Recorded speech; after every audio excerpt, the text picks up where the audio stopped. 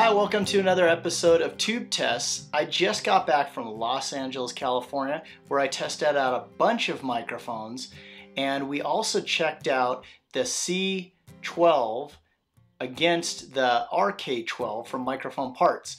So I'm actually going to show you that video of what we recorded, and I'm actually going to do a little post wrap up at the end too, tell you what was happening when the cameras weren't rolling.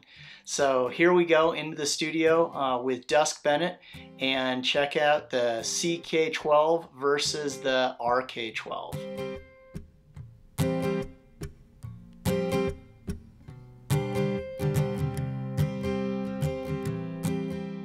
Here we go, we got the Pape C12 warmed up and ready to go. We've also got the Tube Test mic that I use all the time for throwing capsules in.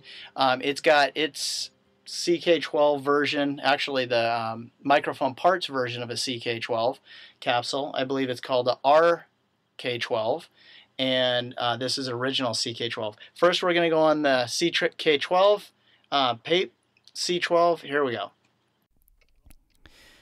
Down among the sheltering palms, oh honey, wait for me, honey, wait for me. Don't be forgetting we've got a date out where the sun goes down about 8. How my heart is yearning, yearning, yearning. How my love is burning, burning, burning to be down among the sheltering palms, oh honey, wait for me. Wow. Cool. So now we're going to go to the, the tube tests, and this is the RK12 capsule that's in here. So here we go. Down among the sheltering palms, oh honey, wait for me, honey, wait for me. Don't be forgetting we've got a date out where the sun goes down about 8.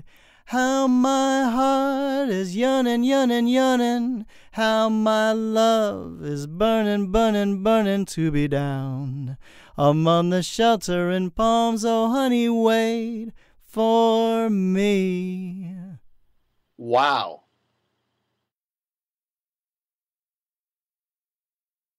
We just listened and we did a mic test on your Pape C12 next to, kind of like my tube test microphone, my go-to microphone. I just kind of throw in capsules and I always test it out.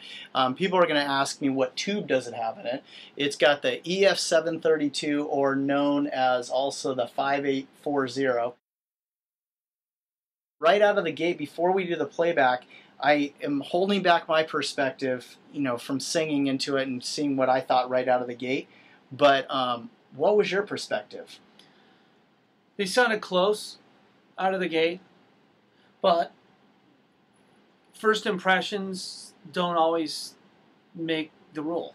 So you have to listen. When you're listening to the same microphone over and over and over again for hours and hours and hours, and you're working on it for days and days and months, you start noticing nuances or characteristics that become really annoying or dissatisfying. Or nice, actually. Yeah.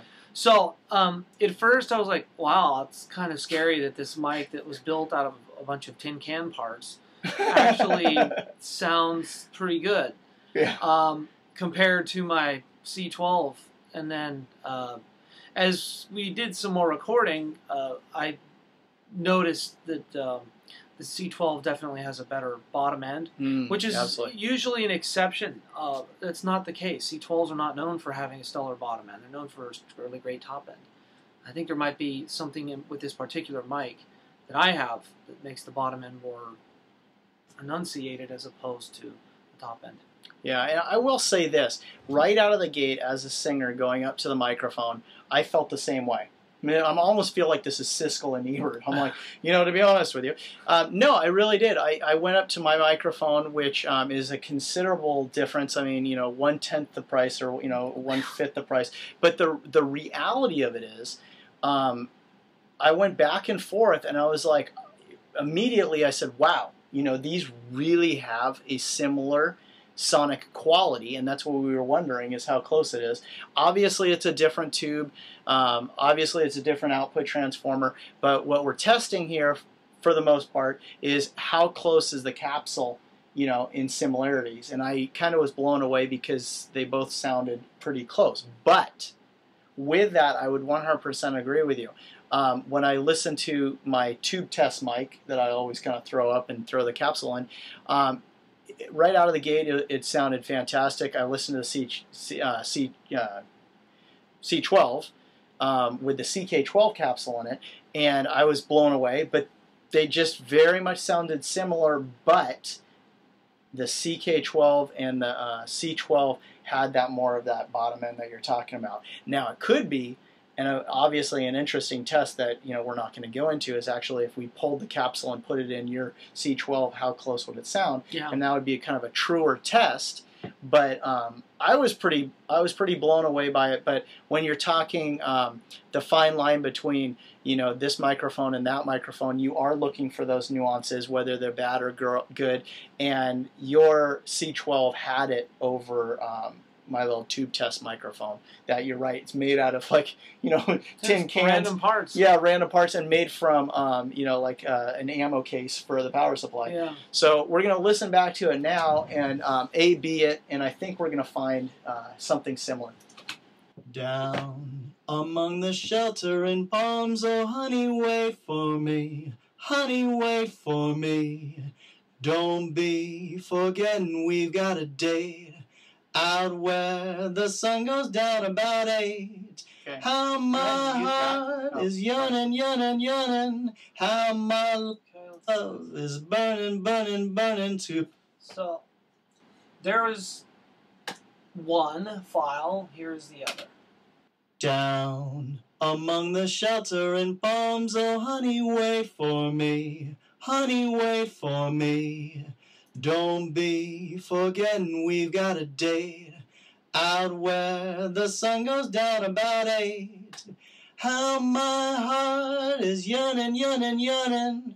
How my love burning, burning, burning to be down among the sheltering palms, oh honey, wait for me.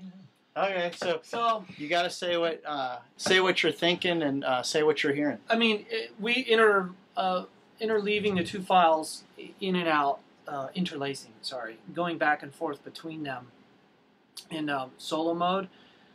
The C12 definitely is a better sounding microphone. Absolutely, there's no contest.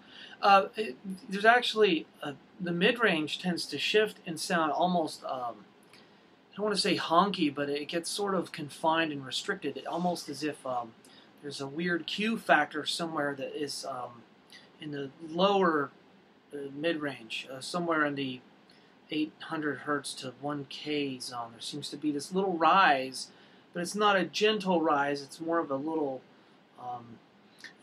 much narrower Q that it seems kind of honky and almost like constrictive. Whereas the C12 doesn't demonstrate that.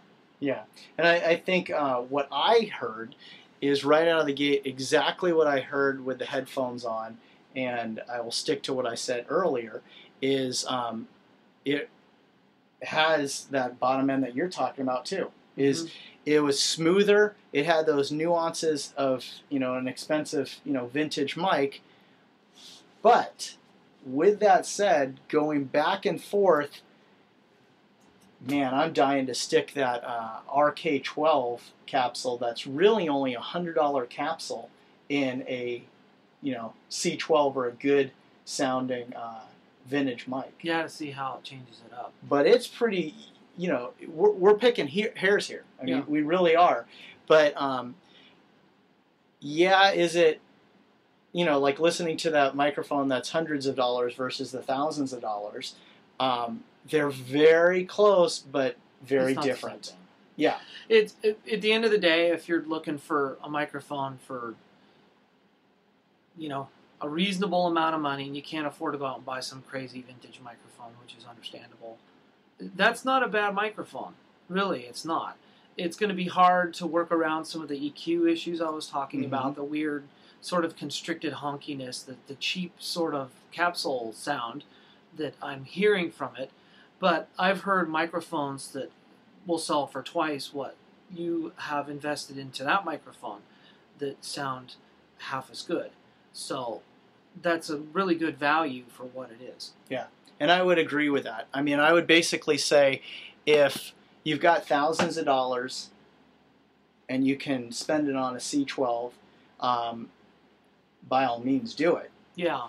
But if you have hundreds of dollars and you want to get really close, but you are going to miss some of the artifacts, and the reason why that's, you know, thousands of dollars, get the RK12 capsule and put it in your inexpensive microphone, and it's going to come close for a lot of people. I mean, almost like, you know, too close for comfort. But if you're going to be picking hairs, then, you know, it's quite a bit of difference. Yep. My vote's for the C12. Yeah, well, of course, because you spent thousands of dollars. My vote's for the RK12 because I spent hundreds of dollars. But it'll be interesting to see what the RK47, I think they call it, would sound like. Yeah. So, thanks, and we'll see you next time on Tube Tests. So I just want to do a little wrap up. When the cameras weren't rolling, what Dusk actually said a little further. Well, it wasn't so much what he said, it's what he did. He went out after hearing the C12 against the RK12, or the CK12 against the RK12. He went out and purchased a bunch of RK12s. So anyways, the proof is in the pudding, and I just wanted to share that with you guys.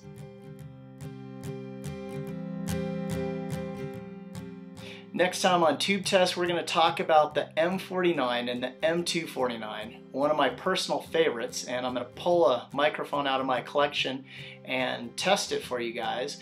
And I think I'm actually going to end up having to sell it. You know, the wife came to me and said, "Johnny, let's have kids." And I can't disagree with her. I'm ready to have kids, so I think I'm going to put that on the market. But I want to talk about the M49 and the M249 and how I recently got it serviced, and the AC701 was getting a little noisy, so we put a brand new AC701 in it.